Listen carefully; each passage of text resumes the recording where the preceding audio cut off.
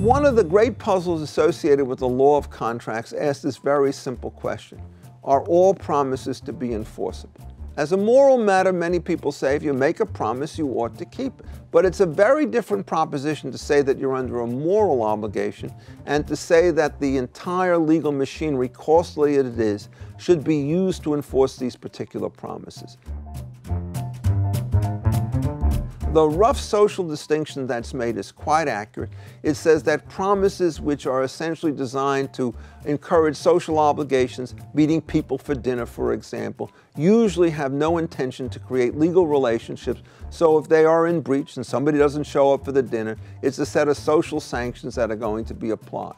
On the other hand, when you start having commercial transactions deal with the transfer of services on the one hand or the supply of goods and land on the other, legal enforcement is generally to be presumed, and therefore, typically after a writing is done, these things will turn out to be enforceable.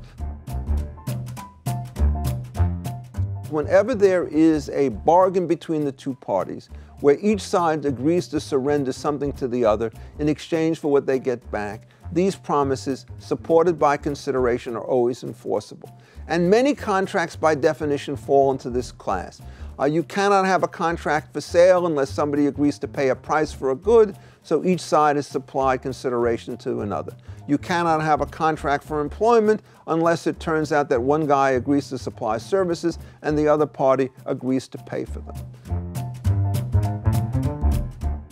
But there are classes of promises which in fact are not in the forms of quid pro quo, and the question is whether these are enforceable. You owe me $1,000 and I tell you, forget about it, you could pay me $500. Can I then turn around later and say, look, there was no consideration that supported the original forgiveness of the debt, and so therefore you can now be asked to pay the whole thing? The Roman solution was, when it came to the discharge of obligations, if you forgave part of an obligation, it could not be enforced. Under the American law and the English law, it's much murkier with respect to this particular element.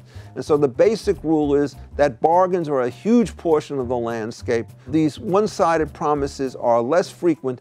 Typically in business, they're respected because people wish to keep the goodwill of their trading partners, but there are a constant stream of cases in which it's unclear as to whether or not the needed reliance for the enforcement of these one-sided promises is in fact available.